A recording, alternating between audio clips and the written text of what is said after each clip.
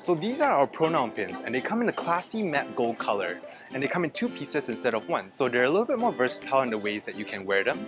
If you're wearing it on a t-shirt, you could wear it up and down. If you have collars, it could be on left and right, or on a lanyard, side by side. So it's a little bit more versatile in the ways that you can wear them as compared to just having one pin. If you want, you could check this out on prowzebra.com.